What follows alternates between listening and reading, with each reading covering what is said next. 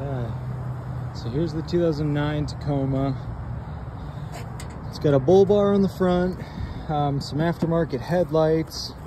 Looks like it needs some air in a tire. It has a bed cover on it already. So the paint, we buffed it because a lot of it was oxidized. But you can tell, see the hood could probably use some work in the middle.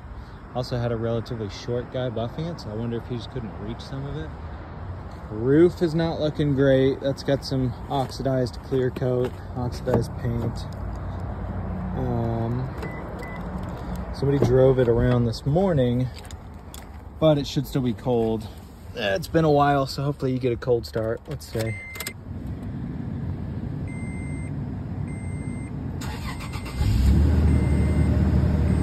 So, see no check engine light now. It hasn't popped back up since. E-brake is on. There's the e-brake. Okay, there we go. E-brake's off. Yeah, it's still cold. Now the steering wheel's worn. It's got 260,000 miles, so I don't expect perfection out of it. We detailed it though, cleaned it up, so at least it doesn't look grubby. And it cleaned up pretty well. AC works, heat works, radio works, seats. I don't think even the driver's seat is torn. Nope. Well, yeah, I suppose. There's a little spot.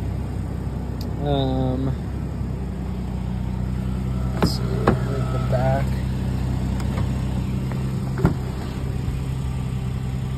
Yeah, back's good. It's a crew cab. I guess they call it a double cab for Toyota. But, you know, full back seat and a long bed, which is nice. It's a little chilly out here.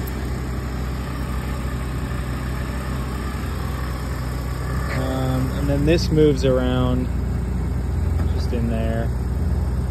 Looks like somebody's tried to fix that before and it's come off, but the radio does still work and the Bluetooth works. I have hooked up to the Bluetooth. A dent there, a little dent there. Yeah, here's more oxidized paint. That might be, you might not be able to buff that away. That might be gone. It's got a little liner in the bed. Actually, it's got a plastic liner under that too, so plenty of protection. Stock taillights, so there you go. That is pretty much it. Some steering wheel controls, the mirrors work, all the windows work. Am I missing anything? I think that's all of it. Oh, four-wheel drive. Four-wheel drive works, high and low. So yeah, I want to say everything on this thing works. I don't know if anything besides that the catalytic converter, which it might just be starting to get clogged, or it's just really worn out. It's got a lot of miles, so I wouldn't be surprised if it needs a catalytic converter, but that's why the price is negotiable. Can't expect perfection from a truck with 250,000 miles. So it's the 4-liter though, super solid motor. The 5-speed's a really good transmission. It's slow as can be, but that's really not why you buy a Toyota. They're all slow. So there you have it. Let me know if you want any other info, any more pictures. Just shoot me a text. Thanks.